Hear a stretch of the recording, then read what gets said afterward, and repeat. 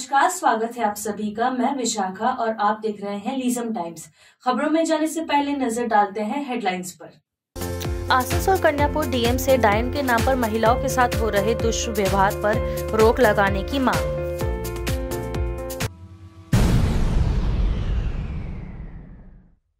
पश्चिम बर्धमान में 1 लाख से अधिक लोगों ने नहीं लिया कोरोना का वैक्सीन का दूसरा डोज, स्वास्थ्य विभाग चिंतित।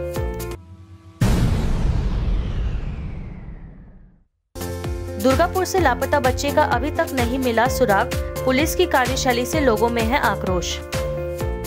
तृणमूल में शामिल होने के बाद सांसद बाबुल सुप्रियो बुधवार को पहली बार आसनसोल पहुंचे। उन्होंने संसदीय क्षेत्र के दौरे के दौरान पार्टी की बैठक में भी हिस्सा लिया। बाबुल सुप्रियो बुधवार शाम को बाराबनी के पचगछिया में टीएमसी दफ्तर की एक बैठक में भाग लिया। इस बैठक में INTTUC जिलाध्यक्ष अभिजीत घटक, जामुड़िया विधायक हरिराम सिंह, बाराबनी विधायक और तृणमूल पश्चिम बर्धमान जिला अध्यक्ष विधान उपाध्याय सहित अन्य उपस्थित थे। अधिकारी तो একজন অত্যন্ত নিজেকে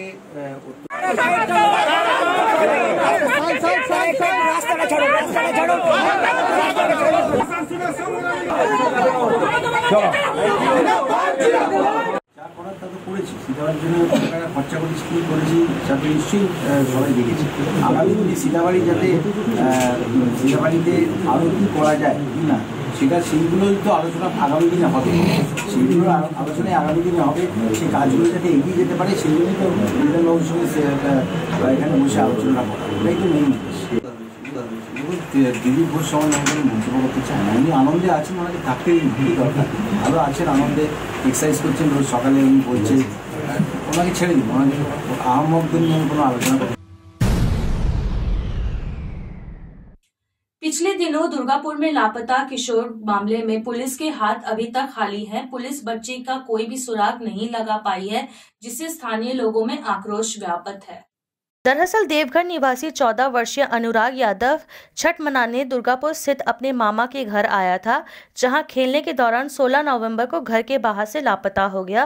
परिजनों ने मामले की सूचना पुलिस को भी दी, लेकिन अभी तक बच्चे का कुछ पता नहीं चल पाया है।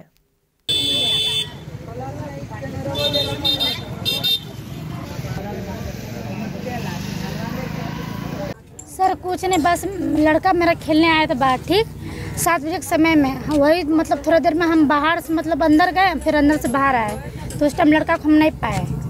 10 दिन हो गया है पूरी मिल नहीं रहा। हाँ नहीं सर, नहीं मिल रहा है। करीबी देख लिया सर, हम सब जगह छानबीन कर चुके, कहीं सर बाकी नहीं रहा खोजने से। लेकिन सर इतना हम जानना चाहते कि मेरा बच्चा के जहाँ भी है बस हम सही सलामत घर हम जाना चाहते कि यहाँ लौट के आ जाए। पश्चिमी बर्धमान जिले में 1 लाख से अधिक लोगों को कोरोना की पहली सुराग लेने के बाद भी नहीं ली दूसरी डोज, जिससे स्वास्थ्य महकमे में हड़कंप मच गया है।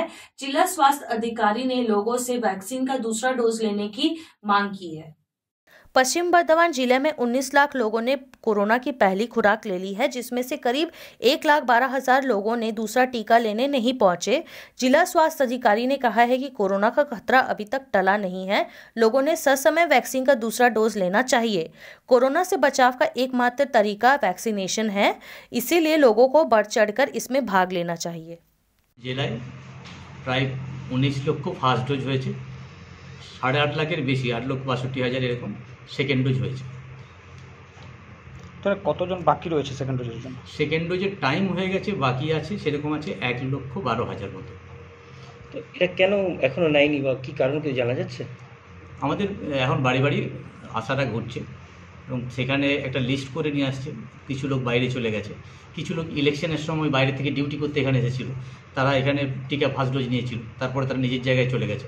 এরকম কিছু কিছু আছে এবং কিছু লোক হয়তো ডিউ হয়ে গেছে, নলেজেও নেই, সেরকমও আছে। ওদের লিস্ট করে নিয়ে ভ্যাকসিনেশন কভার করার চেষ্টা চলছে।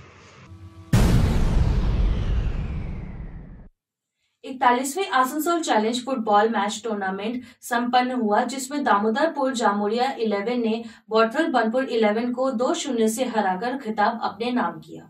तो मोहानी हाई स्कूल में गुरुवार को 41वें आसनसोल चैलेंज फुटबॉल टूर्नामेंट का फाइनल मैच खेला गया, जिसमें दामोदरपुर जामुड़िया 11 ने बड़थल बनपुर 11 को 2-0 से हराकर जीत दर्ज की। इस टूर्नामेंट में कुल 16 टीमों ने भाग लिया। সকলকে অ্যাড্রেস করে দুই চার কথা বলার জন্য স্যার।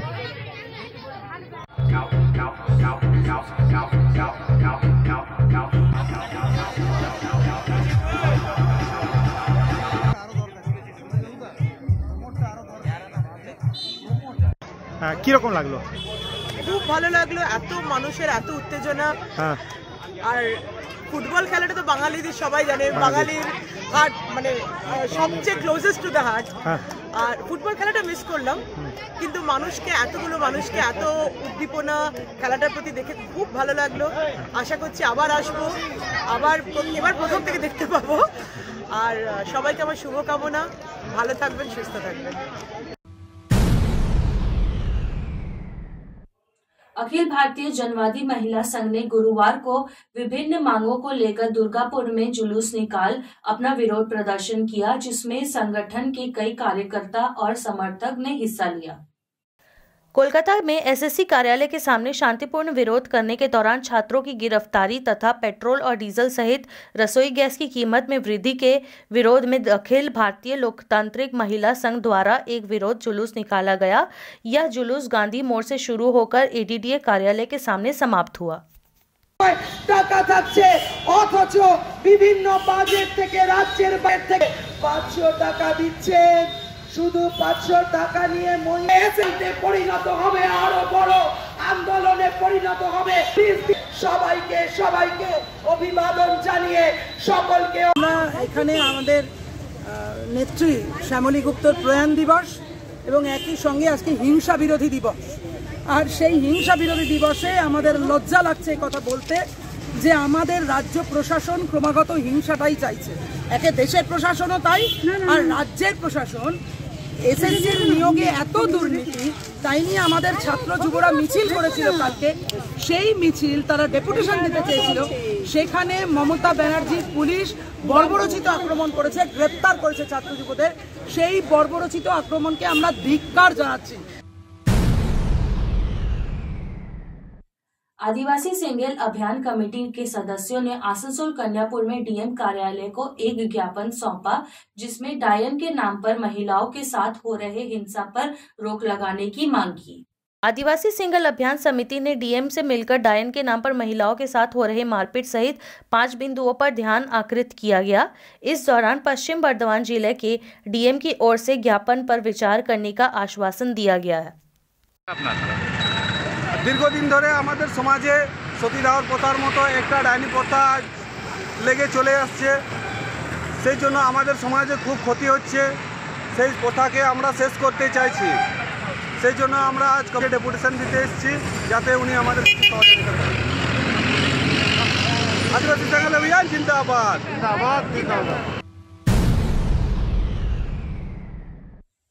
आज के लिए बस इतना ही। कल फिर हाजिर होंगे इसी समय इसी चैनल पर। बने रहिए लीसम टाइम्स के साथ।